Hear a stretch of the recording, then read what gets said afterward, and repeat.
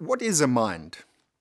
I'm saying that it is first and foremost something subjective. You can only be a mind. You can't see one. It's not a thing out there in the world. Now, that presents a problem. If you can only ever know a mind by being one, then how do you know whether anything else has a mind?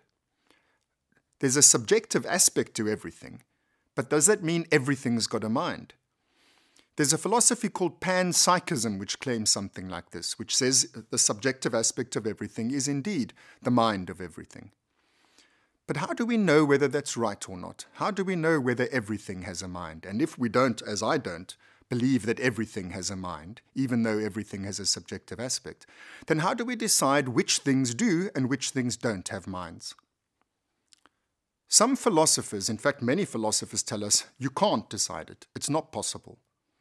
This is called the problem of other minds.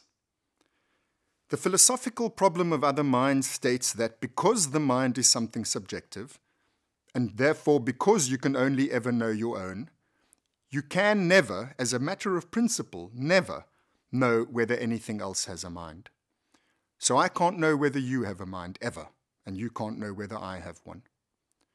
I might be a figment of your imagination. This might be a dream. You might wake up from it soon and find that although you thought there was a thing out there in the world called Mark Solms with a mind speaking to you, in fact that wasn't really the case. There's a closely related problem in philosophy, closely related, that is, to the problem of other minds. That's called the qualia problem. Even if I grant that you do have a mind and you grant that I have one, we can never know whether what we experience is alike. To narrow it down to one aspect of it, the quality of seeing the color red, for me, might be quite a different experience from what the quality of seeing the color red is like for you. In fact, seeing for you might be what I would call hearing, or green for me might be what you would call red. We would never know.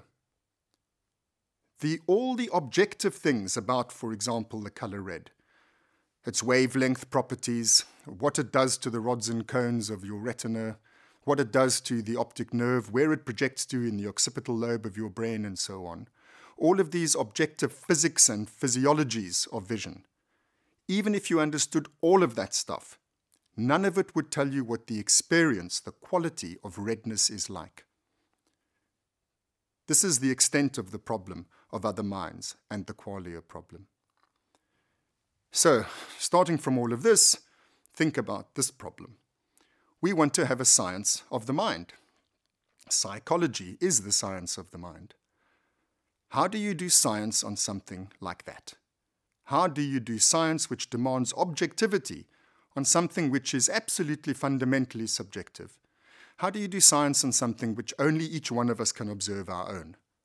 We can't ever point externally and say, there, that thing over there, I think this about it. What do you think? It is absolutely, in principle, impossible to do that with the mind, if, as I'm saying, the mind is something subjective.